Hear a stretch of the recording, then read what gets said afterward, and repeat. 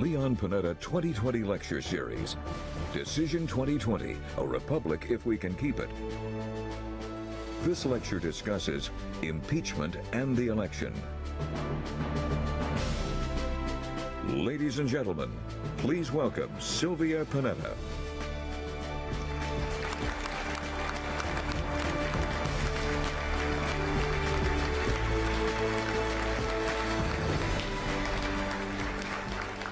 Good evening, everybody. How wonderful to see you. Mike, here we go. Is that all right? Great, thank you. It's great to see you, many familiar faces and even some new faces. Thank you for being here. This begins our season, 23 years now that we have been having the lecture series.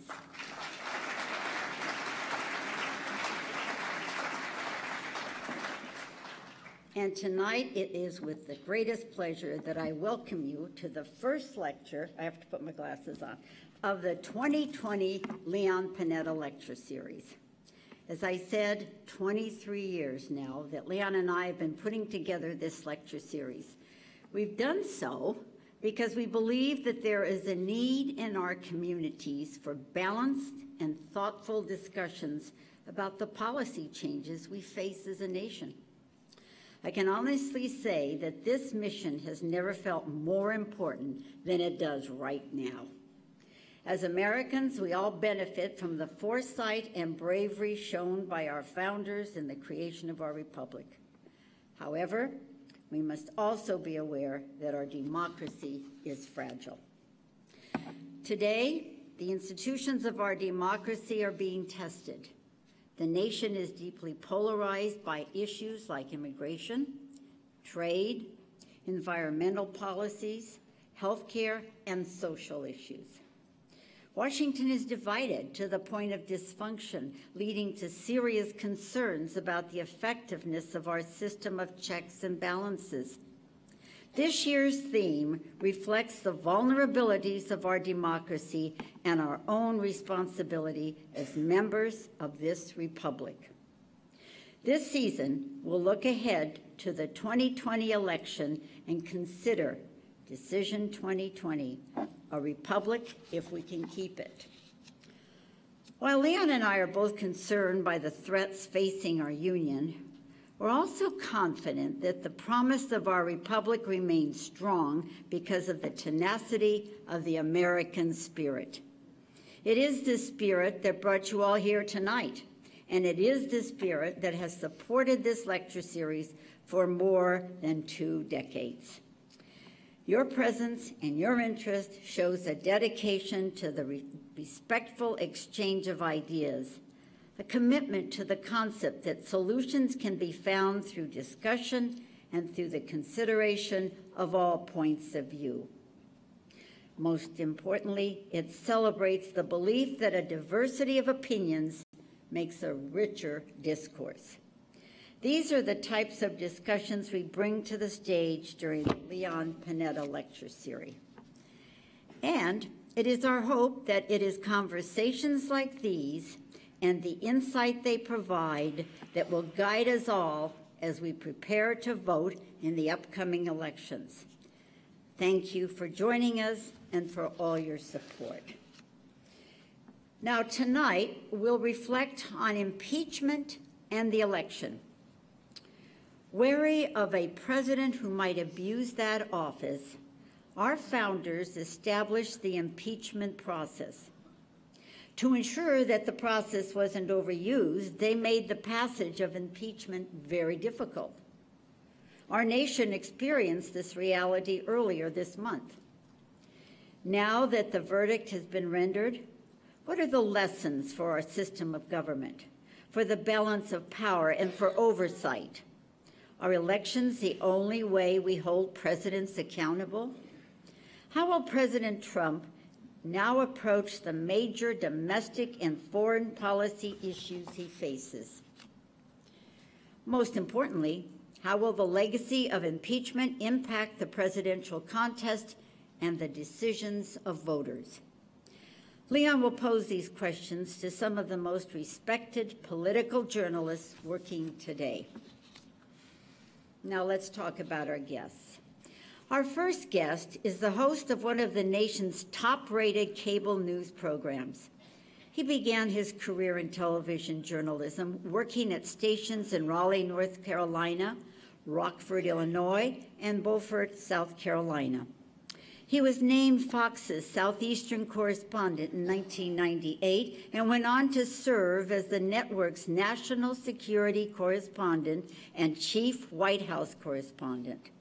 Today, he is Fox News Channel chief political anchor and the anchor of Special Report with Bret Baier.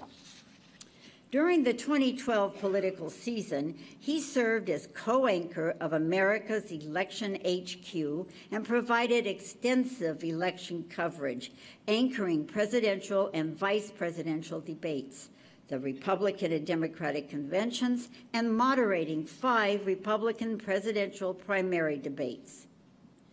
He interviewed all of the 2016 presidential candidates, as well as President Donald Trump, Vice President Michael Pence, former Presidents Barack Obama and George W. Bush, and former Vice President Dick Cheney.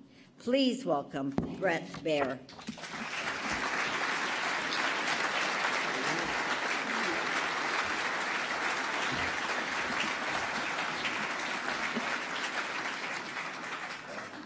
Our second guest is one of the most high-profile political journalists working today. She is the national political correspondent for National Public Radio and a contributor to Fox News Channel. She joined NPR in 1985 as a general assignment reporter and newscaster. As part of her work, she has covered Congress and served as the White House correspondent during all 8 years of the Clinton administration. Now, as the national political correspondent, her reports can be heard on the award-winning news magazines All Things Considered and Morning Edition. During her tenure, she has covered all the presidential elections since 1992, and she reports on Senate and House races every election year. She's an expert on elections, on national policy, and on relations between the White House and Congress. She joined Fox in 1997 and serves as a panelist on Special Report with Bret Baier and Fox News Sunday. So please welcome Mara Liasson.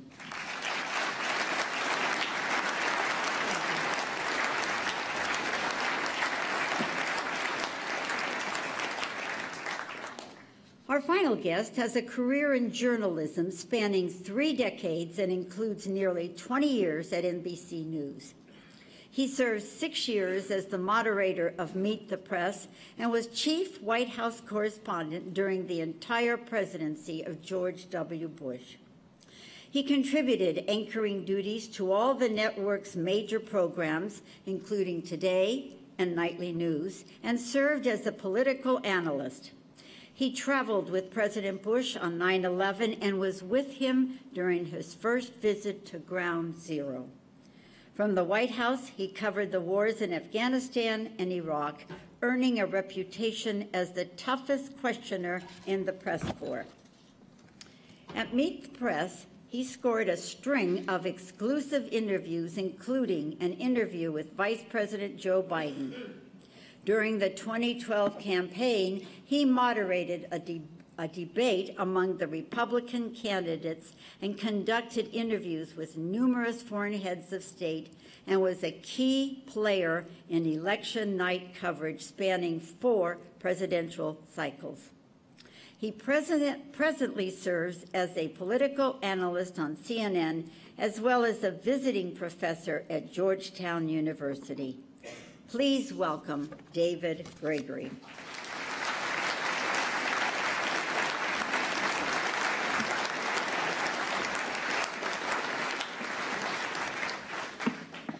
Now, moderating our discussion is the man who created this lecture series, a former United States representative for this district, Jimmy's father. Director of the Office of Management and Budget, Chief of Staff for Bill Clinton, Director of the CIA, and Secretary of Defense. He has a very deep understanding of elections, a deep understanding of politics, and he knows the importance of our republic. So please welcome Leon Panetta.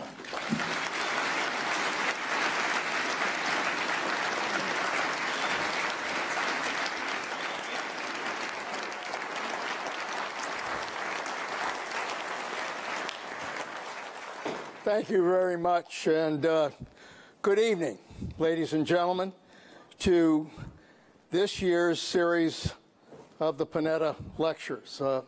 As Sylvia pointed out, this is our 23rd season. And I was looking back at the first theme that we had back in 1997, which was governing our democracy into the 21st century. Who would have thought that 23 years later, we would be talking about whether or not our democracy would survive? And that's what we're talking about, a republic, if we can keep it. John Adams, who was not known for a great sense of humor, said there never was a democracy that did not commit suicide. As much as we love our country, we can't take it for granted. And I think one of the great dangers in our democracy today is the danger of complacency.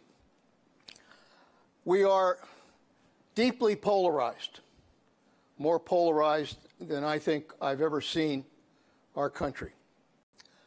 We are politically dysfunctional in terms of the inability of Washington, President, Congress, to deal with major issues facing this country.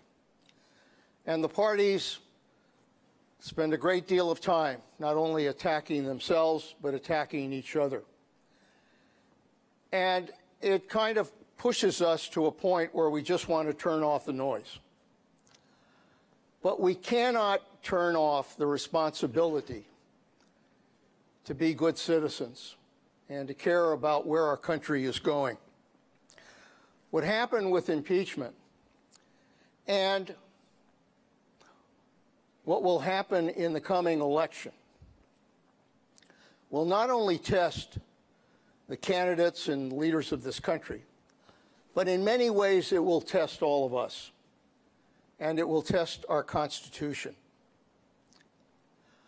We, the people, have to decide the direction of our country, not the Russians, not the talking heads, not those who use Twitter, not social media.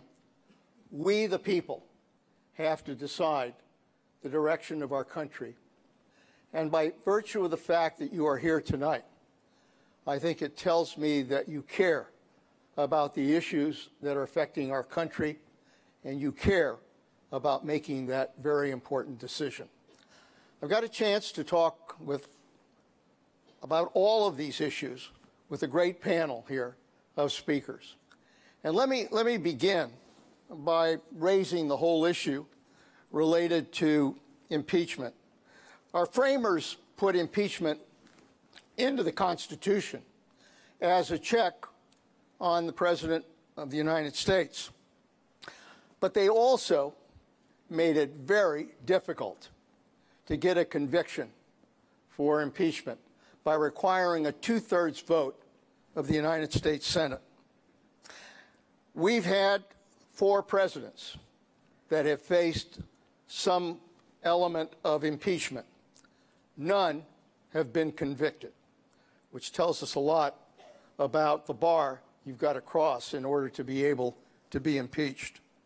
So the question I have for our panel is, how do we then hold a president accountable? If impeachment is tough to accomplish, especially with the kind of divided politics we have today, and if presidents can't be indicted for crimes based on the Justice Department memo, if a president does something wrong, abuses his power in some way, then if a president cannot be above the law, how do we hold that president accountable today? Brett? Well, first of all, it's a real honor to be here, and you all are very, I think, blessed to have a guy like Secretary Panetta bringing all of these folks into this area to talk about big issues, as he's done for 23 years. To answer your question, I think it takes a bipartisan effort to hold a president accountable, and that is not what happened this time. And the only bipartisan thing that happened was that the impeachment vote went forward, and the bipartisan part was that 2 Democrats voted with Republicans against impeachment. I think that the case could have been made, but it was not, they did not use the courts. They did not challenge some of the pushback on the subpoenas and the people and the documents who were not provided. Had they done that, it may have changed the dynamic. Censure was an option. It didn't materialize. I think some Republicans may have voted for censure to say what happened was wrong, but we don't think it rises to the level of kicking the president out of office. And I also think it was a high bar because this is an election year. And people thought, wait, I mean, if I don't like it, I can wait 9 months and let the voters decide whether this president should be in office or not. So I think it's still there. I think the courts may have been one of the options that wasn't used. Mara? Yeah, I think that impeachment is a high bar. It's hard to accomplish. I agree with Brett. Making it happen in an election year is even harder because every Republican had a safe place to land, a very legitimate argument. Why don't I let my voters exercise the most sacred right in a democracy to cast their ballot and decide for themselves if a president should stay in office or not? I have thought a lot about why censure wasn't taken. You know, a lot of people wondered whether Nancy Pelosi could land the impeachment plane somewhere other than on the Senate tarmac, where everyone knew it was going to crash and burn. There was never any question that the president was going to be acquitted. But one of the things about impeachment is it's the most serious investigation a Congress can undertake. So the Article I branch is at the height of its powers in an impeachment inquiry, and that gave its subpoenas extra weight. I don't know if they would have gotten the people to come and testify before them who did, if it was just a regular congressional hearing. But civil servants, former diplomats, did come forward. But I do think, in retrospect, censure would have focused the narrative around what the president did, not on the process and whether or not he should be removed. And it would have forced Republicans to go on the record saying whether they think what the president did was right or wrong, not whether it's the right time, too close to an election for him to be removed. And just as a final thought, where the American public was on this, and they really haven't changed, is that polls showed that huge majorities, like 75% of people, thought what the president did was wrong, but when they were asked, should he be removed because of it, now, 9 months before Election Day, then public opinion was either split, almost half and half nationally. In the battleground states, it was tilted a little bit more towards the president. So, the public was never overwhelmingly for removal, nor was there a big backlash against impeachment. David? You also have this unique circumstance where you have a president who said, I did it. Yeah, I did what they said I did, and it was fine. That's different from, say, the Nixon impeachment, where there was an investigation that actually uncovered things that were going on that they didn't want us to know about. Here, the president said, yeah, it happened. I didn't actually do the things that I was talking about doing, but even so, there was nothing wrong with it. When you have somebody who really operates outside of that, kind of conventional political sphere, I think it gets hard. I think that's where responsible members of the political bureaucracy have to speak up and stand up for their institutions, where the press has to do its job. But I worry about a process of impeachment that becomes a statement rather than an outcome. So that if we're in the business of making the statement of impeachment, it will be used. It will be used against Democrats in the future, and then we're going to continue to devalue it. This is one of the problems with our modern media landscape that includes social media, is that, we're cheapening our outrage because, we're outraged, over so little. You know, if we don't find the kind of kale we like at the supermarket, you know, we're outraged. So, you know, everything is such an outrage that that we're losing our ability to really focus on the big important stuff. Yeah, if everything's an 11, then nothing's an 11. Right. And one other thing about the Founding Fathers, you know, there's a lot of talk about the Founding Fathers, about impeachment, but Alexander Hamilton did write about a concern that it would become a political process, that it would be used against another party again and again and again. And that was one of the concerns they had. Do you ever notice that the Founding Fathers are invoked for basically everything? Everything. On all sides. Like the Houston Astros invoked the Founding Fathers to say that the drum beating was okay. I mean, it's just weird. Yeah, no. They're paying the price today. That's right. You mentioned censure, Mara, and you know, there is a question: why did they not seriously consider the possibility of a censure, knowing full well that the Senate was not going to approve the impeachment? But in many ways, what I think is now happening, and I'm worried about this, is that because the speaker said Trump is impeached forever, despite the fact that the Senate did not convict him. I'm just wondering if impeachment by the House without a Senate conviction then becomes a new form of censure in the country. Yeah, I think it does. It's the practical equivalent of a censure, because it doesn't end in removal, and there was never any question that it would end in removal. Look, Nancy Pelosi wants, when she says impeachment is forever, she wants to make the House's message permanent. But the Senate sent a different message. The Senate sent a message, depending on who you were listening to. Lamar Alexander, what the president did was wrong but not impeachable. You could listen to other senators who thought it was perfectly fine that he did this. It was just a big witch hunt to go after him. So the Senate sent a very different message. And the president took away, as everyone knew he would, the message he took away was, everything I did was fine. As he said in the past, Article 2 of the Constitution allows me to do whatever I want. All those members of the Senate who hoped that he would, quote, learn a lesson, you know, I think the lesson is that he is emboldened and now looking to clean house for all the people who he feels did him wrong. You know, I'll say the political implications are really minimal. It's kind of a wash. And we knew this right away as it was happening when Democratic candidates were on the campaign trail for the presidency and they were not talking about it. They were not being asked about impeachment. They didn't really hit it hard.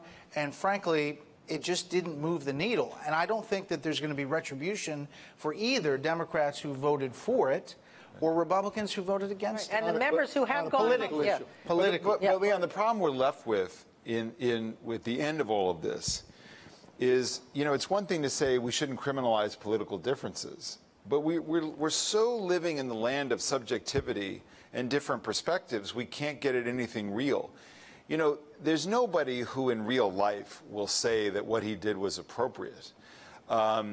So the question is, so what are you supposed to do with that? What are you supposed to do about that? The test will be if Hillary Clinton were president and she did that. I mean, I guarantee you she would have been impeached like 3 weeks from yesterday. So if there's some consistency around people saying wrong but not impeachable, fine. But so that's the question. What do you do about it? What do you do to check that? And I go back. I mean, again, I think a bureaucracy, as this case brought it up. I think the press tries to do its job. But in this environment, it gets kind of, to Brett's point earlier, a lot of the problem that some Republicans I talked to said, look, maybe you could have looked at some kind of censure or other kind of remediation against Trump about Ukraine had it not been on the heels of the Mueller investigation. 100%. Which a lot of these Republicans felt like enough already.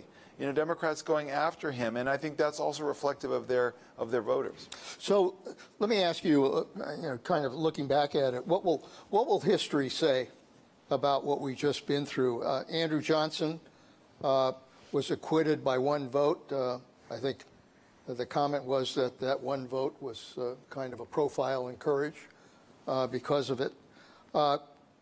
Nixon was forced to resign. Clinton lied about a sexual affair. He was acquitted and apologized. And now President Trump tried to get the president of the Ukraine to investigate a political opponent and held up military aid, but he too was acquitted and did not apologize. What will history say about this impeachment? Was it failed leadership? Was it an unfair trial? Or was it just a reflection of the politics of the time? Depends on who's writing the history. I mean, really. I'm going to let you write it. I mean, 20 years from now, you know, who will be in power and how will they be interpreting this? We know that Donald Trump thinks about his legacy. You know, he cares about how he's seen in history. That's one of the reasons he wants to make it clear in his mind that Russia did not help him at all. But I don't, it depends on who's writing the history. I'd take a stab at it this way. I think that, you know, the Johnson impeachment, those were wild days, I can tell you. Covered that. But, you know, that was reflective of a time where this was a bad guy who was trying to reverse, you know, the progress that was made through the Civil War, and who was a racist and a segregationist. And there was a sense of the politics kind of striking back at him and penalizing him. You could argue that the visceral dislike that Republicans had for Bill Clinton really fueled, you know, that attempt to delegitimize him and drive him from power, if that was the vehicle for other things that he had done, right? I think that's what's similar about Trump here, is that there's such dislike for him. It's so visceral. I think that you'll look back and say it's the politics of the time that there were Democrats who wanted him impeached from day one. And that's a big piece of it. I think Nixon stands aside because there were such, you know, real crimes there that were committed, that history judges that on its own. But I do think that's where the context of the politics of the times will judge this period. And I think there was a decision to be made by Democrats, and that was, do we speed this up because we want to get it over with before the Iowa caucuses and the New Hampshire primary? And that really was the calculation. We want to get it shelved. We want to put it behind us, even if we know that the Senate is going to vote against, they're going to vote to acquit. So it became this speed thing, like, let's get it done. Now, they justified it by saying the urgency was that he's going to affect the next election. But then they waited 3.5 weeks before moving forward with the trial. It was just, there was a disconnect there. And if they really wanted to make the case and really thought they had it, they should have gone through the courts and fought all these subpoenas. And I'd say one other, I think they want to demonstrate, Brett, that they can play hardball like Republicans. Look at the handling of the Garland nomination, where Mitch McConnell said, no, in an election year, we ought to punt and we ought to wait till there's a new president. Then he was asked, well, what if there was a chance to nominate in 2020? He said, oh, we confirm him. I mean, it was very clear what he was doing. Democrats, I asked him that last week. Sorry? That was me. You who asked that? Yeah. I just wanted to make sure. No, I knew I liked you. Okay. I knew I just... I get into the heart of the matter. You gave David a line. No, but I think that, you know, Democrats feel like they're behind Republicans, that they'd never really succeed at playing hardball. And I think part of this was that they knew their base demanded impeachment, even though it wasn't going to reach removal. And to your point, they did it. They could then put it on the shelf and try not to have it be a distraction. But you know, the thing about this is Democrats went into impeachment. Don't forget, Nancy Pelosi had her finger in the dike for months. She was not going to allow impeachment to go forward over the Mueller investigation. Right. She stopped that.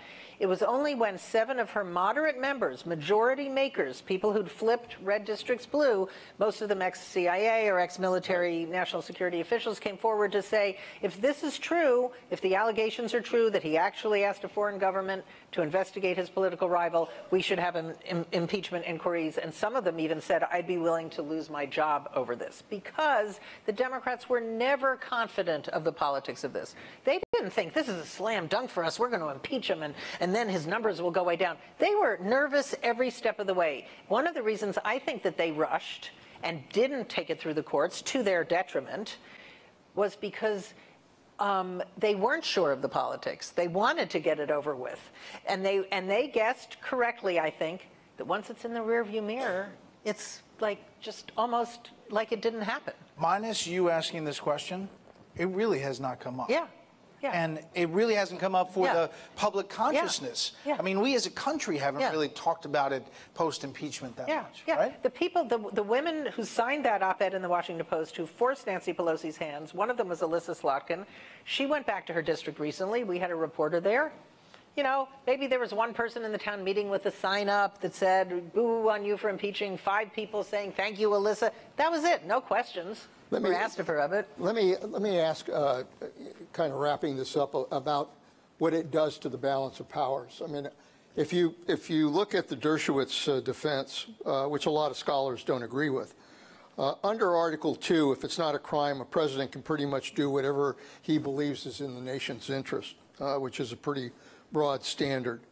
Our forefathers developed 3 separate but equal branches of government in order to make sure that power would never be centralized in a king or a king parliament or a Star Chamber court. Now it's pretty clear. I mean, the president pretty much said, I'm not going to cooperate in any way with oversight in the investigation. The Congress wasn't able to really do much about it. The courts operate slowly.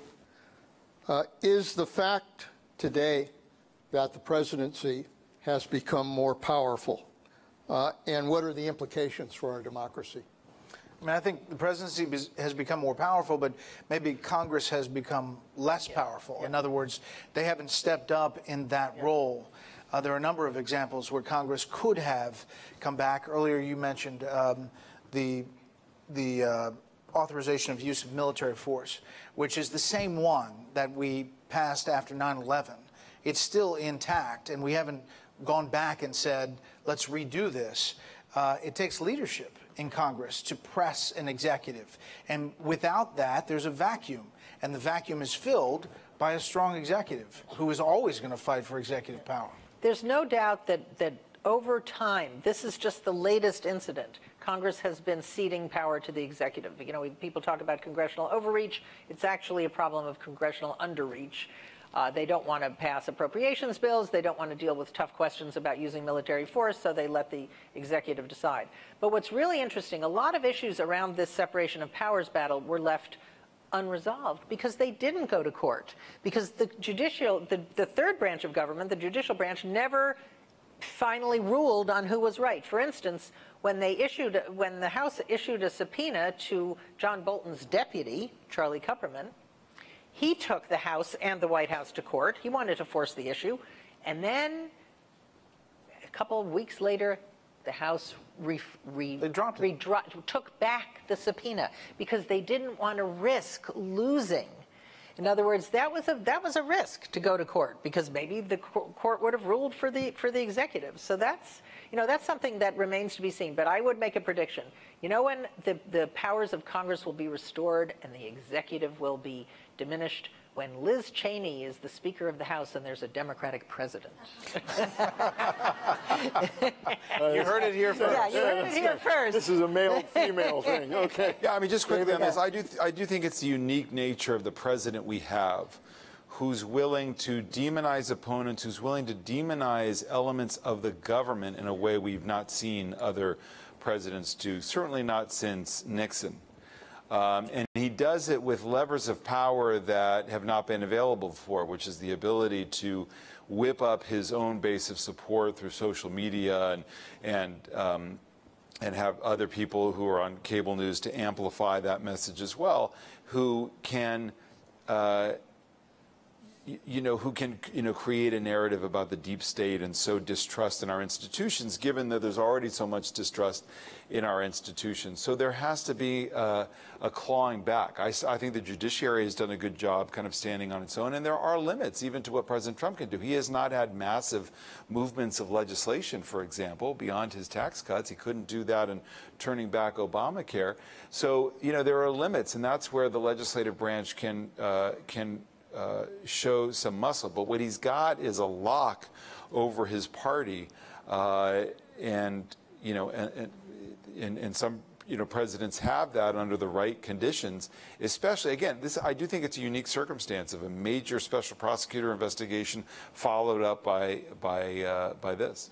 Let me ask you about the role of the free press. How would you grade the role of the press? You're all in the press and you followed this issue. How would you grade the role of the press in handling impeachment? Was it fair and objective? Did it try to influence the process? How was it impacted by social media?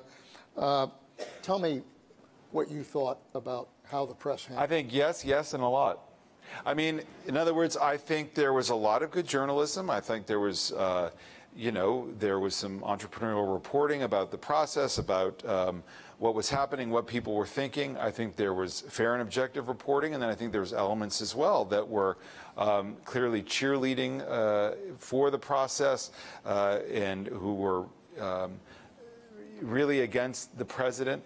And I think social media is amplifies all of this and creates a kind of context of outrage for this that doesn't allow for you to sit with something and wrestle with it, whether you're a lawmaker or whether you're a citizen. I mean, I think this was especially true, not just impeachment, but I think Kavanaugh was such a good example. I remember complimenting Brett on his and his colleagues' coverage because my wife represented Kavanaugh, so I had to withdraw myself from that. But I think a lot of people in the media in Kavanaugh, as well as impeachment, didn't allow you to kind of sit with, okay, well, I have some mixed feelings about this. Can I work this through? You had to be on one side or the other. And again, that's elements of social media and cable media, particularly in prime time. I separate that out from some of the very good, other coverage that's done about, your daily news coverage. Maura?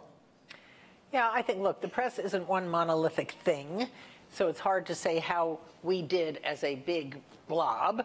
But I think that, one, NPR, other news organizations, Fox did, we carried a lot of it live. People, this is a historic, episode. People could watch it. There was some gripping testimony. There were civil servants and diplomats who came forward. There were contentious back and forth in the committees. Speeches on the House floor. I think that we pretty much let the process just play out, and that was, I think, the best thing that we could have done. Yeah, I would say overall a B. We collectively aired a lot of it gavel to gavel with no commentary. Yeah. And when a channel that is very successful gives up its airwaves and its commercials for gavel to gavel coverage of an impeachment, I think that says something about the importance of the moment and the history. The reason I give it a B is because there were some stories that were not right, and some of it sometimes feels like it has an element of emotion about hatred to the president. All I'm saying is you can be that way, you just have to be fair. And so I think overall pretty decent. All right, let's talk a little bit about the election and what's going on now. State of the Democrats, which is obviously pretty concerning for Democrats. No problems there. Yeah. Are we looking at, in some ways, a repeat of what happened in 2016 when Trump won? He had a number of candidates who were also running, but for some reason they couldn't get their act together and really present an alternative to Trump, and he was able to get ahead. Is that what is happening with the Democrats? We've got obviously Sanders, we've got Elizabeth Warren, we've got the moderates, Biden, Mayor Pete Klobuchar, the billionaires, Bloomberg and Steyer. And are the Democrats in a situation where, because of these splits and the inability to put it together, that we're looking at a party that could be badly split going into November? Yeah, I mean, I think we've seen this movie before. And the Democrats know the Republicans had a failure of imagination in 2016. They really thought that if they lay down and took 2 aspirin when they woke up, Donald Trump would be gone. And he wasn't. They just couldn't believe that he was going to be the nominee. This is different. Democrats understand full well the clear path that Bernie Sanders has to the nomination. But maybe because they're human beings who are ambitious, the center-left candidates can't seem, even though they all agree that it would be better if there would be one alternative to Sanders, it's like the prisoner's dilemma, a collective action problem. They can't, no individual one of them wants to be the first one to drop out and say, we should all rally around, X person. And they're not going to do it. And as long as the field is split, yes, I think that it could be exactly like 2016. The difference is the Democrats have much more at stake because most Democratic elected officials think that Bernie Sanders would not just lose to Trump, but he would pull down the party and maybe cost them the majority in the House, which is right now the only check on the president. So the stakes are very, very high, but unless they get their act together literally in the next week or two, I don't really see how you stop Sanders. Secretary Panetta, I'll just say that there's a few filing deadlines that are still open. So, I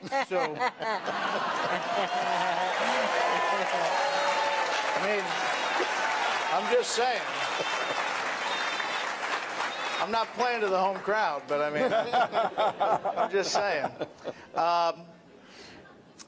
I do think that the billionaires and the millionaires and Medicare for all, I do think that you're heading down a road where it's going to be the left populists versus the right populists. And I don't see a way that the others get out of the way. I mean, because, first of all, Mayor Bloomberg was this thing that when the Las Vegas debate happens, everybody's eyes were attracted to it. Like, this is going to be the guy. And then suddenly it was like the Wizard of Oz, where they pulled back the curtain and it's like, just a wait, little this guy. is the guy? Just a little This guy. is the guy? This is not the guy in the ads. Yeah. Where's this guy? Yeah. And, you know, for all the money and the millions and millions of dollars, I think Hundreds of millions. he could have spent a few more dollars on the debate prep guy. I think South Carolina is going to be interesting. I think Biden could potentially win South Carolina, which then creates its own issue. Biden is not a great candidate. He's been off his game in some of these debates, and he's, you know, is he going to be the guy that galvanizes the moderate lane? I don't see it. 38% of delegates will be decided by Super Tuesday. After Super Tuesday, you have 70%, but that's going to be split among a lot of people. So the most likely thing that happens is that Bernie Sanders goes into Milwaukee with a plurality of the delegates, not the magic number, but a plurality. And at what point does Milwaukee and the party say, you know what, you're not our guy? But last time Bernie said a plurality wasn't good enough for Hillary. Remember, he said she had to have a majority. He'll have a different position going into Milwaukee. Yeah. David? I just think the bigger issue here is worth thinking about. You know, I think it was really important that we stood back and say, well, why did Donald Trump happen as a political phenomenon? Why did that happen in this country? There were lots of reasons for that. And now on the Democratic side, you know, why is Bernie Sanders the front runner? It doesn't come out of nowhere. It's actually, as Brett said, it's very similar to why Donald Trump happened. It's a sense that these political parties are not working for us, that political systems are not delivering, that major institutions are falling short, and that somehow we're not really reaching our potential as a society because of these entrenched inequalities that are holding people back. And so there is this tension right now within the Democratic Party, and it's playing out because Sanders is this kind of outsized figure with democratic socialism between, oh, no, we just have to stay unified. Let's just stay unified. It's just whoever can beat Trump, that's the thing. That's all we really care about. And he and Elizabeth Warren are saying, no, the way you beat Trump is you're bold enough to take on conservatism and take on what's wrong with capitalism and what's wrong with our political system. That's what people will respond to. That's actually how you do it. And there's a big fight about that, about what the future of the Democratic Party is, what the future of capitalism is. These are real, you know, debates that are going to be had. And so the Mike Bloombergs don't do himself any service when he kind of dismisses it and says socialism is, oh, we tried that, nobody wants that anymore. That's not true. There's lots of people who want to hear, like, what's wrong with socialism. And so I don't know how that's going to play out. But there is room for someone who comes in and says, we got this all wrong. Let's go about it differently. And Donald Trump showed that you could do that and actually prevail. But to Mara's point, you know, if the economy is cooking, if people feel relatively good about where they are. Now, I'm not saying across the board, and I know the point is that the economy has to hit all sectors of our population, but for the most part, you feel good about where the economy is. It is really hard to believe that the suburban voter, the soccer mom, the somebody in suburbs of Philadelphia is going to go, you know what? I'm going with the Democratic Socialist. Yeah, I want to nationalize, like, the private health insurance industry. So I get what you're saying, and that is maybe how he motivates the base, but I'm not sure that the upside, that's a winner. Yeah, but what could happen between now and then, if he has to be successful in doing it, is he has to be able to cast democratic socialism in a way that is not as menacing. But he's not trying, and he hasn't changed his tune since 1971. But look, the other thing, there's also another explanation. Bernie Sanders is where he is because Joe Biden could not perform. Joe Biden was leading in the polls. The idea of Joe Biden was a leader. A strong Joe Biden is very... Yes. The concept of Joe Biden was appealing to most Democrats. He had experience. He had kind of working class cred. He could appeal to the Rust Belt states, et cetera, but he could not perform. Mike Bloomberg was the next idea that came down the pike. Remember, the votes for the center-left candidates altogether are much bigger than the votes for Bernie Sanders. Right, but what do you mean perform? Perform where? Perform as a candidate. Joe Biden... Well, maybe there's just not support. Maybe we thought there was all this support. Joe Biden has been a terrible candidate. And I don't disagree, but that's what I'm saying. Like, he didn't perform. He hasn't performed well in the debates, but I think you're saying... He hasn't performed well on the stump. Right, that's my point, is that maybe the fallacy is that there was the support that we thought was actually there for him. Maybe it's just not there. Well, once they saw him in person, that's what I'm saying. There was support for the idea of Joe Biden when they took a look at him, when he encountered an actual voter in Iowa. Then, well, guess what? But the voters are encountering Bernie Sanders, and they're voting for him. I don't think this is an ideological... Yes, I don't think this is... Let me take charge of this for a minute. And I want to ask a question to make sure the Republicans don't get off the hook here as well. First of all, this is our halfway point, and I'd like to take a moment to recognize our question review team, the people responsible for selecting the questions that will be presented to our speakers. So if you would hold your applause, let me introduce the entire group. They are Chelsea Adami, who's a local news editor with the Salinas Californian, Fran Gaver, our veteran question review team member, David Kellogg, managing editor of the Monterey Herald, Doug McKnight, reporter for KAZU Radio, and Sarah Rubin, editor for the Monterey County Weekly. If you would thank them, please. We also... I should hold my applause until the actual question. Yeah, right. We also have with us a group of students who represented those who attended the afternoon student program. We had a great turnout, we had over 500 students who were here for the student program. That's great. Representing all of the schools in the area, plus the military installations. And at this time, what I'd like to do is to ask all of the students in the audience to please stand, and please remain standing till I recognize each of the schools. There are 8 schools represented tonight: CSU Monterey Bay, Soledad High School, the Defense Language Institute, Middlebury Institute for International Studies, Monterey Peninsula College, the Navy Postgraduate School, Santa Clara University School of Law, and the University of California, Santa Cruz. Thank you all, guys. Yeah.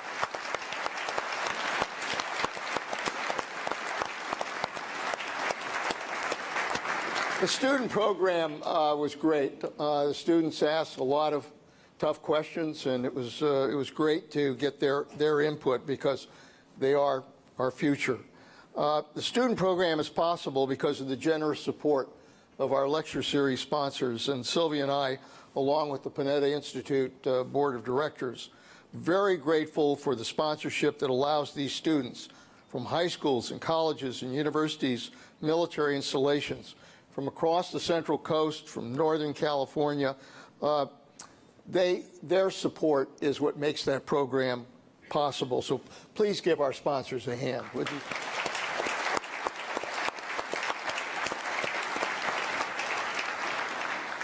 All right, let's talk about the state of the Republicans. You know, there's little question that the Republican Party is now the party of Trump. But Republicans also used to stand for things, for fiscal responsibility, for controlling the debt, for balanced budgets, for strong world leadership, for the importance of alliances, for free trade, for law and order, for less government. And a lot of those positions are not exactly what Trump has strongly advocated. There is now very strong loyalty to Trump, regardless of what he does. Are the Republicans making the right decision by putting all of their chips on Trump, win or lose? And considering the demographic changes that are taking place in this country, will it cost the Republican Party the future? Oh, is that? Where's that going? I mean, I think that Short-term, yes. Short-term, good. Bad-term, long-term, bad. Well, I think the long-term trend is still bad demographically for the Republican Party. They did that autopsy report after Mitt Romney lost that showed, among other things, that if they don't reach out to more people of color in this country, they're not going to survive as a party. Trump showed something different, that he could tap into a lot of people's fears who feel left behind in some fashion and actually and unearth more voters, more Republican voters. He combined that populism with kind of tried and true conservatism about social issues, embrace of evangelicals, and the courts. Above all else, the courts, the control of the future of the Supreme Court. And it's so motivating to core, particularly social conservative voters. He was able to bring all of them together. I think he's been pretty adept at, if you look at the business class in this country, whether it's less regulation or tax cuts, corporate tax cuts in particular, and then his general position toward the press and his opposition, I think that there's a lot of support there. So my question is really the future of conservatism, because I don't know that, I think Barack Obama was kind of a singular sensation on the left. And that's one of the problems that the Democrats have. I think that's true with Trump. I don't know how you replicate him, but there's so my question is about the future of conservatism and of his brand of populism in someone else. I don't know. So I think that Republicans, some of them who have been tried and true conservatives on a number of the issues you mentioned, look at President Trump and see the canvas that they want to see. In other words, they look at the justices and judges and they say, this is a great thing from my perspective as a conservative. They look at less regulation. They look at the tax structure. They look at the efforts that are being made for businesses to change the environmental situation. And then they look at, so there's two sheets of the paper. One is the list of those things, and then the other side of the paper is the tweets and the, kind of going after people and, what he says day to day, the horse face and all the other stuff. So there's two sheets of the paper. And I think that depending on how Democrats finally get their nominee, will depend on how independents and conservative Republicans look at those two sheets of paper. And they'll focus on this side if it's Bernie Sanders, and they'll look kind of at different sides depending on who it is. Mara? Yeah. Everything, it's funny, every single thing we talk about now we can talk about it in one way, then we can talk about it if Bernie is the nominee. It kind of changes everything. I mean, if Bernie Sanders is the nominee, Donald Trump and the Republicans have the opportunity of the century to reach out to the middle, which he has so far completely refused to do. Most presidents try to expand their coalition. Donald Trump took what some people call a cable news business model, which is, doesn't matter how many people are watching you so long as they're tuned to you 24/7. In other words, he just wanted to intensify his base, get them more and more energetic, try to find other people who are just like his base demographically, and get them to turn out for him. But he wasn't interested in expanding his coalition. But Bernie Sanders will give him an opportunity to do that. Bernie Sanders could be the best thing that could happen to the Republican Party, because without him, they are facing some long-term demographic problems. But I will say that judicial reform and the efforts he's made recently to reach out to African-American communities, I think is a signal that they are trying to shave 2, 3, 4 points. Well, off Bernie of will help them do that and maybe even more. Constituencies. Yeah. All right, let's turn to the questions from the audience. Let's start with this one. When de Tocqueville visited the United States, he was impressed by the level of debate by informed citizens of every class. The founders thought this sort of debate was necessary for a republic. How did we lose that, and how do we get it back? Well, I always say this. One way we get it back is by having K through 12 civics education, where people would learn how to have an argument without demonizing their opponents or thinking that they are traitors and treasonous just because they disagree with them. I mean, having a civil discourse where you agree on a set of facts and then explain why you have two very different opinions about what to do about those facts is something that's an important, it's kind of like a little d democratic muscle that has to be exercised, otherwise it atrophies and we just start shouting at each other and nothing ever gets done.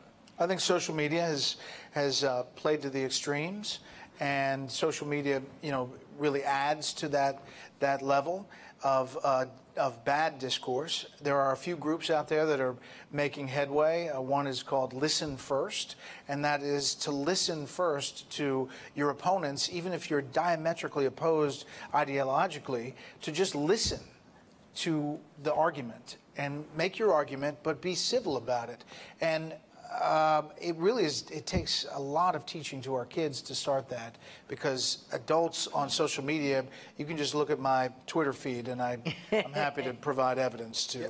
I would just add, I think the responsibility is ours. I think we can begin in our own social interactions when we go out to dinner with friends and family. How can we model having a discussion where you don't have to avoid a discussion about politics because it's so fraught between you? If you're getting a lot of your news from stuff that, friends and family send you on Facebook, challenge yourself to read something or watch something that you disagree with and start to identify people from different points of view who have a point. That it's what Secretary Panetta talked about. We have to be able to listen to each other. We have to demonstrate how to break out of our own information silos if we're going to get much traction, because if we don't do that, then we get locked in. It's very easy to delegitimize people you don't know. You think about someone who might be accused of sexual predation in some way or sexual harassment. And if it's somebody that you're willing to say, gosh, this person should get a fair process. I don't believe this is true. There's just more humanity. But if it's this distant figure in Washington, you're like, oh, totally wrong, probably a rapist. Let's oppose that person. So we need a little bit more kind of up close and personal connection to avoid that proclivity to delegitimize other views. Okay, this one deals with Russian interference in our election. From the media's introspective from 2016. Are you ready to be more careful about not dispensing Russian disinformation to the public? That's a great question. I wish some of us worked for Twitter or Google or Facebook, because that's right. Where the real problem is. I promise not to spread any more. Yeah, I don't think, that's really a question for the social media companies, because, the problem is that the business model of social media, the algorithms, tend to promote extreme content, because that's what keeps you online longer, so they can sell more ads. It's kind of the only conspiracy you'll find online is the one to keep you online looking for conspiracies. So it's a real problem. I don't know if the media can report on false information without spreading it further, but the social media companies really have to step up. Yeah, I look at my job as a news anchor to be, in part, an ice hockey goalie to try to prevent the bad pucks from getting through. And there are a lot of bad pucks out there with everything that's out there, and it's increasing in technological effort. These things called deep fakes are actually videos of a politician speaking, but it's not that person. And suddenly it pops up, and you think it's a soundbite from some event, but it's not. It's a Russian or Chinese or Israeli. As the Secretary knows, there's a lot of different countries that are looking to sow chaos in our election process. So I think we have a responsibility to do our job and to be the ice hockey goalie, but you all also have a responsibility to kind of, this doesn't make sense. Yeah. You know, maybe I should look at something else. That's the hardest part. Is I think it's less important what the news media does in that respect than what is being consumed generally, that are these deep fakes or manipulated videos. So I think we have to try to balance. The problem is you just don't know. I mean, what a lot of this disinformation is pushing on open doors where we're already having these debates with each other, and then kind of going down that alley and producing more. I think that's where the government's got to play a role in trying to regulate this as well, which they haven't been very good at doing. You know, in a low-trust society, if you don't trust the media and you don't trust the government, who do you trust? You trust your Facebook friends group. That's where you find out that Barack Obama was not born in the United States, or vaccines cause autism, Right. or Hillary Clinton was running a pedophilia ring from a pizza parlor in D.C. I mean, you know, it's a problem. Yeah. Yeah, I mean, you know, as having been in the intelligence business, the purpose of intelligence is to speak truth to power. You don't need an intelligence service if you don't want to hear the truth. And very frankly, the truth and facts are incredibly important to leaders like the president being able to make the right decisions. Otherwise, they're operating on fantasy, and you're likely to get the wrong decisions. The intelligence services have all said what the Russians are doing, and we know that that's a fact. Give me a sense of why does the president resist being able to kind of stand up and say the Russians are doing this, and we're going to make clear to the Russians that they're not going to get away with it? You know, his people say that. You know, You're Secretary Pompeo says that. Yeah. His national security advisor says that. He, I think, feels under siege and feels like any indication that Russia somehow helped him, but diminishes his electoral win in 2016, or diminishes his win if he wins in 2020. You know, the story about the other day, about this briefing up on Capitol Hill, and it was nuanced. It wasn't as cut and dry as people like shorthanded it. Essentially, the president found out that there was this briefing to the Intelligence Committee on Capitol Hill. The Democrats, run by Adam Schiff, who had just been an impeachment manager making this case on the Senate floor, and he was briefed, and they were briefed about this before the president was briefed, is what I understand. Yeah, that was a mistake. And that right there, I think, builds this thing in the president's mind that he's under siege. And at some point, there's some element of truth to that. Yeah. Well, you know, what's interesting is that the intelligence community this isn't the first time we've heard this. I mean, they said after 2016, we think the Russians will do it again. They've said periodically, we think the Russians are still trying. Yeah, so it wasn't news. You know, Mueller cataloged what they were trying to do. And it's interesting. Bernie Sanders, who, of course, you know, took umbrage at this and said he doesn't want any Russian help and, you know, he's no friend of Putin, blah, blah, blah. One of the things that you have seen happen after the president got mad about not being briefed first is that now the White House is saying the Russians want to help Bernie, not us. So, but isn't it weird that Bernie Sanders didn't say anything for a month and a half? Oh, yeah. Look, after getting briefed? I mean, what's that? What's that? And he was asked about it. Why did you wait a month? And he said, I don't like to talk about classified briefings or something like that. And then someone asked him, why do you think it broke just now? And the Washington Post says they ran the story when they got the story. But Bernie said, well, why do you think it broke on the day of the Nevada caucuses? It's from the Washington Post. They're not my friends. Or he said, good friends. It was a very kind of... In other words, they're fake news. Yeah, they're fake news. It was very Trumpian. You know, he didn't say enemy of the people, but he did, or human scum, but, you know, he did... he did lash out at the message. Okay, Trump and the leading Democratic candidates are both farther right and farther left than where the two parties used to stand generally. Are candidates on the extreme outside of the party the new norm? Does that mean the primary system is broken? How will these sorts of candidates and primaries affect governance in America? A lot of questions. That's a really good question. So I said earlier, there was a similar question earlier with the kids, and they were really great questions. They were really good. But I said that the traditional system is that for Democrats, they go to Iowa, and it's very progressive, super progressive. And they go to New Hampshire, it's a little bit more libertarian, but very progressive. They go to South Carolina, it's about the Black Caucus. They go to Nevada, it's about kind of open immigration. Republicans go to Iowa, it's about social conservatives. They go to New Hampshire, you cannot tax a thing. You go to South Carolina, it's about the military, all the military. And you go to Nevada, and it's about build the wall. Now, on those two parties, in the first 4 states, they are drawn to their extremes to fire up the base in the primary and caucus system. Traditionally, it has been that in a general election, they come back to the middle and they play for the middle. But less and less, that's happening less and less. I believe the primary system on the Democratic side will be changed. I think the Nevada Democratic Party actually came out with a statement saying we're ready to move to a primary. We don't want to have a caucus. There are 2 issues here. One is, should they be the first 4 states that go first?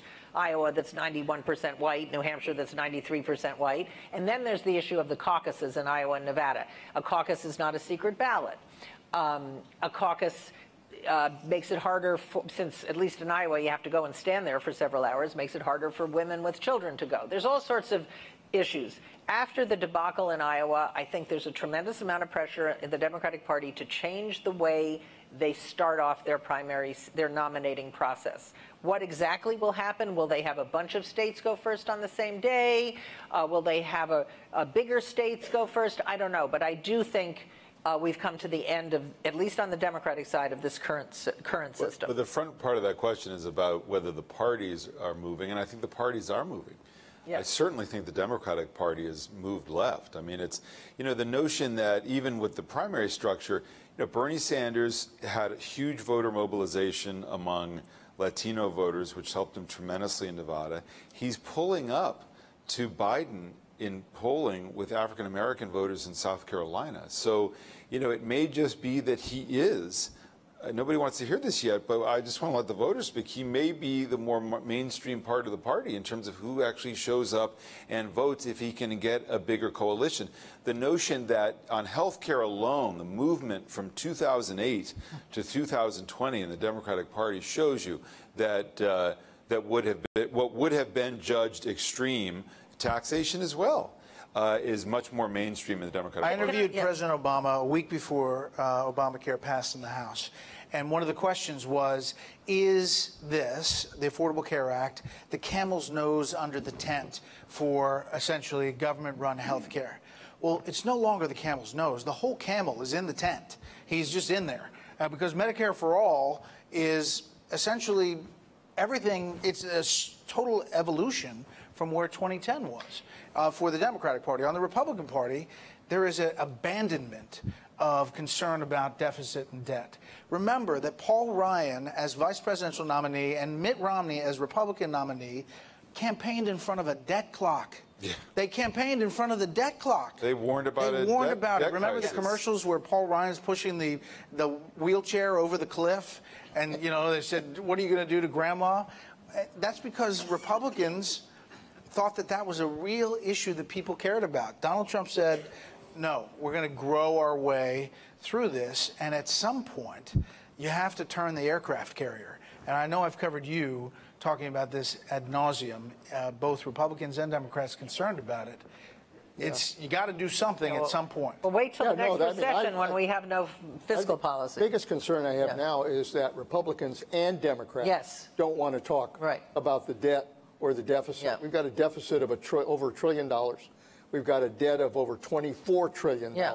So how are you going to pay for $60 trillion for Bernie Sanders' program? Exactly. Right. Can I say one thing about mandatory Medicare for All, because that's the Bernie program. Medicare for All is very vague. When people hear Medicare for All, they think, hey, I can have Medicare if I want it. That's not what Bernie's plan is. His plan is mandatory Medicare, no more private health insurance, and it's Medicare for everyone. Now, polls show, and David is right, something like 6 in 10 of voters in Nevada in exit polls said they were for Medicare for All. Then they were asked some follow-up questions. And when they found out there would be no more private health insurance, nope, I don't want that. So there's a lot of confusion about where the public is on health care. They want drug prices to come down. They want, many of them want to be able to buy Medicare if that's what they want. But remember, people don't like big changes in their health care system. That's why in 2010 and 2014, the Democrats did so badly in the midterms, because Obamacare was on the ballot. It was only after Obamacare went into existence, and Republicans tried to take it away, that the tables were turned, and the Republicans suffered in 2018 because of health care. Here comes Bernie Sanders coming to take away the best issue that Democrats had for them in 2018, health care, and he's going to give it to the Republicans. The one thing we should say that, we can be very substantive, but these things may never come to pass.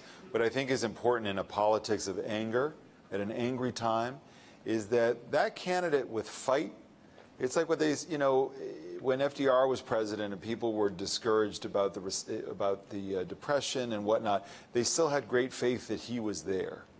And in a politics of anger, the idea that Trump is willing to fight and demonize, they like the fight. And I think people like that about Bernie Sanders as well. They're not thinking about whether this is ever going to come to pass, but that he's willing to make the fight. Oh, wait, explain Elizabeth Warren. She was Miss Fight, Fight, Fight. Well, I mean, that's what she said 100 times in every stump speech. Yeah, right. Well, she lost to Bernie Sanders, the fighter. Let me move on to this question.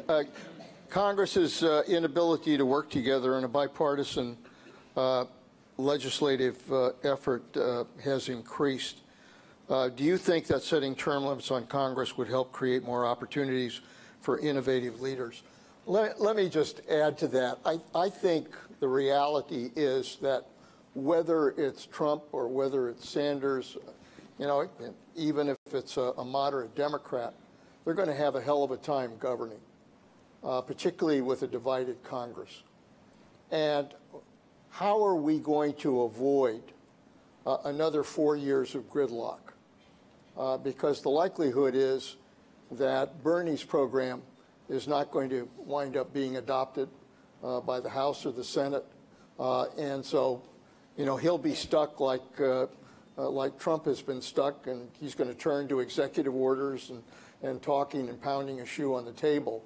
How do we get Washington back to governing and working together in order to deal with the issues facing this country? I'm not I don't know that term limits is the answer. I think it's, because I think part of the problem is that it's become, a dirty business to legislate and to work with your colleagues and to hang out in Washington and to,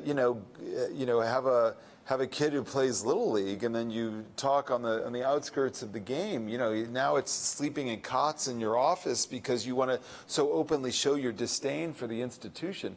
I think we have to change the incentive structure. You should want, a Leon Panetta, Jimmy Panetta, to go to Washington, to go and work with his colleagues, Democrats and Republicans, to actually get things done for your communities back home. And I think that's what's been lost. So, and I think, again, there's aspects of the media that disincentivize that, but I don't know that you want experienced people. I mean, to all of a sudden yank somebody out just as they're getting the hang of the thing, I don't think that's the answer. Yeah, I think that if you listed all the things that Democrats and Republicans agree on Capitol Hill, it's actually a long list. They get to some point and then they go to their corners because there's some issue that happens and they can't politically get to what they really do agree on. To your point earlier, infrastructure, infrastructure should happen. It should be a bipartisan thing. Yeah. I wrote a book about Eisenhower. It's called 3 Days in January. Dwight Eisenhower's final mission. Available on Amazon. 3 Days at the Brink's about FDR. It's also available on Amazon. No. But Eisenhower was our most bipartisan president. He worked with Sam Rayburn in the House and Lyndon Johnson in the Senate and did some really big things, including the national highway system that we drive on today. And we just don't have many Eisenhowers out there. We could use a few more. The two most popular governors in America right now, just by approval ratings, are Larry Hogan and Charlie Baker. Republican governors of blue states, Maryland and Massachusetts. That tells you that as people want the two parties to work together. Now, they do keep on voting for people who go to Washington and don't work together, but I think voters like it when people work across the aisle. And I'm not sure that a Donald Trump in a second term, and I don't know this for a fact, wouldn't try to get big things done because it's about his legacy. In other words, infrastructure, or who knows, maybe immigration, or something big that has his name on it. I don't think it's going to be Simpson Bowles, but no, certainly not. And deficit debt. But I think there might be an effort to do something big. There's a lot of focus on the strengthened executive branch versus the legislative, but is the high turnover in the cabinet reducing the effectiveness of the executive branch? Of this executive branch, yes. Yeah, the executive writ large, maybe not. But yeah, this executive branch, yeah, there's so many empty positions. And what happens if we have a pandemic? And yeah, there's... That's actually what scares me the most. I mean, about this president, his impulsiveness, and the fact that I just don't believe he has the best people around him. And I think, we covered, covering the ins and outs of the Iraq War, one of the things where there was a real breakdown, and people in the Bush administration will tell you, is a very dry-sounding term, the interagency process. But that's what really matters. It's how agencies who are tasked with implementing these policies, how they actually do. So whether it's responding to a viral contagion like coronavirus or financial contagion, you want good people there, and you need to listen to those people. That's the breakdown I worry about right now. Well, but I mean, it's pretty obvious that President Trump doesn't want strong people around him. Yes. Right? I mean, I mean, I think the loudest, voices in the cabinet have not stuck around. General Kelly obviously was trying to really lock things down. I will say there's turnover in other administrations. There were a few defense secretaries in the Obama administration. But nothing at this level. After you. After you. But I think that nothing like this. Yeah. Nothing like these numbers. Yeah. And I think that, frankly, this president runs it how he wants to run it. And we'll see. I think that is there a big voice in that White House? Mick Mulvaney is not that voice. Not now. Mick Mulvaney, who gave a speech in England, Oxford recently, saying that this country is desperate for immigrants. We need as many of them as we can get. And he said the quiet part out loud. He said Republicans only care about deficits when there's a Democratic president. Right. No, it's very much, it's very much. That's the outside voice. Right. This is what the president wants done. Now your job is to figure out, how you get it done, as opposed to speaking truth to power and managing. Again, the intelligence community has lots of problems and has over the years, but to have a complete breakdown there where you say, oh, I just can't trust these people because they're out to get me, and then the bureaucracy of justice is out to get me. I mean, it really is paranoid. I mean, he's had a few people that stayed the whole time. Steve Mnuchin has been Treasury Secretary since the beginning. Wilbur Ross at Commerce. There's a few people that have been since the beginning, but there are very few. And it's really, really turned over quite a bit. Brett, let me ask you something. I asked this in an earlier session.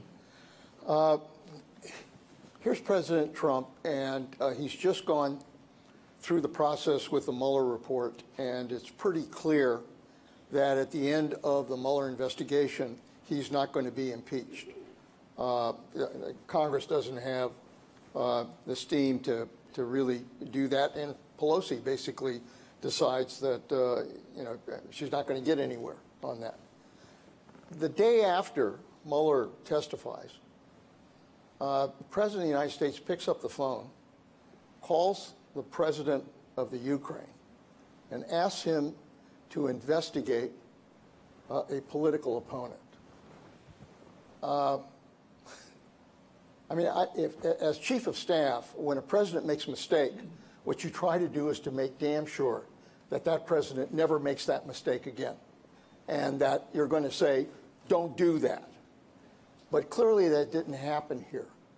What was Trump not thinking about that? Was he just thinking there's nothing wrong here for me to do that, or that I can get away with it? I mean, what motivates him to do that so soon to the investigation, the Mueller investigation? Why, Brett? Why?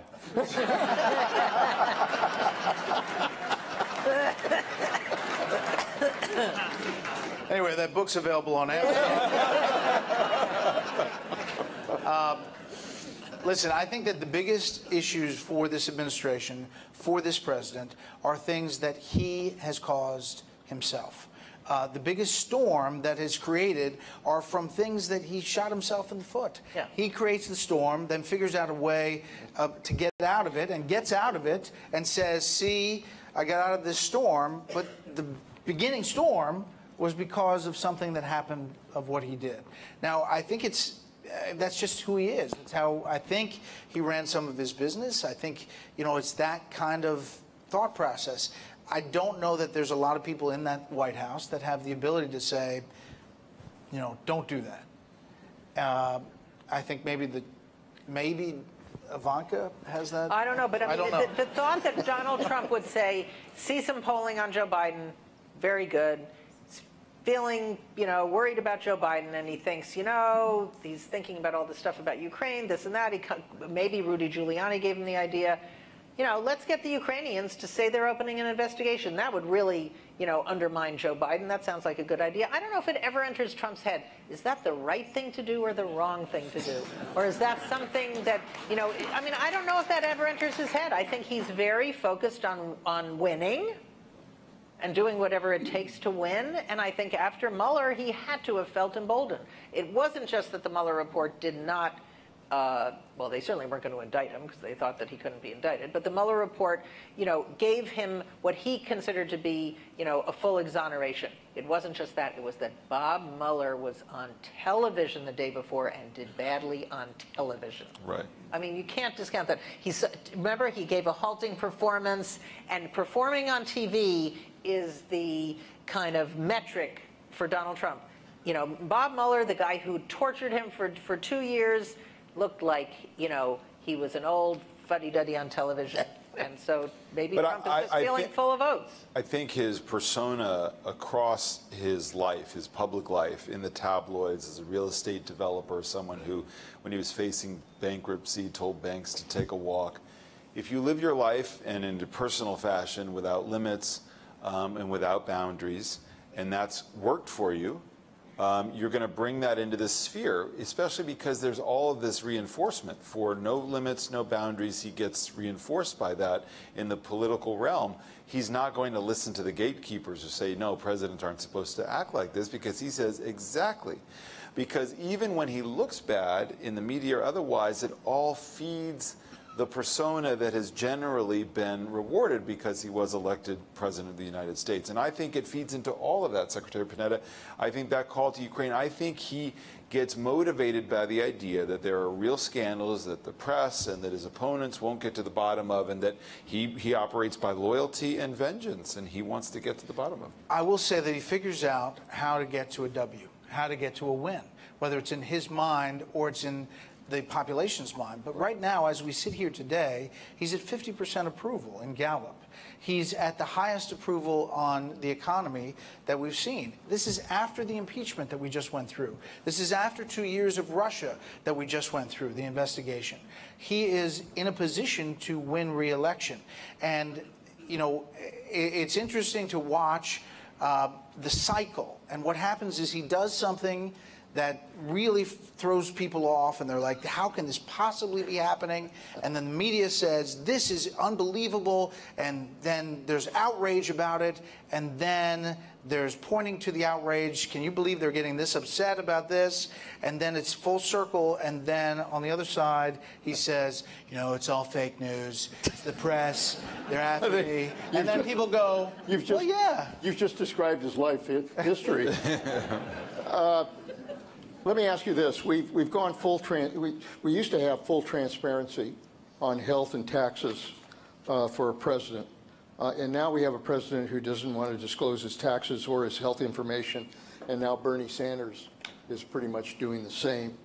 If a president has a bad heart or physical problem, shouldn't the public be entitled to that information? Absolutely. Sure. Absolutely. And the thing that's amazing is that, you know, Bernie Sanders is, I don't want to say he's like Trump ideologically. Of course he's not. But he has done a lot of Trumpian things.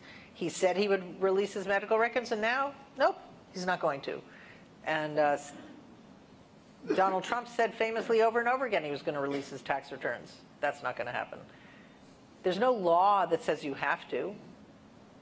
And it was a norm that all presidents did, but that norm has been broken.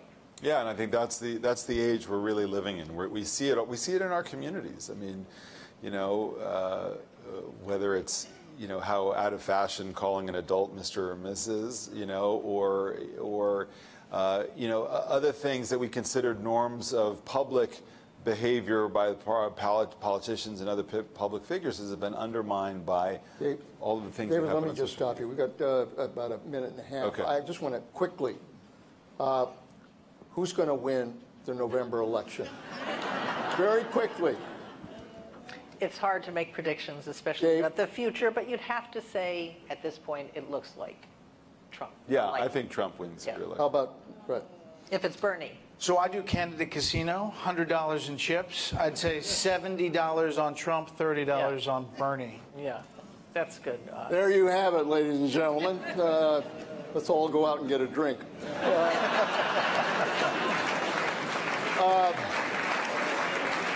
Ladies and gentlemen, thank you again for being here. I think we do face a lot of challenges, but I put my greatest trust in you, the people, to make the right decision. And if you do that, I'm absolutely confident that we will protect the republic that all of us love. Thank you very much for having us this evening.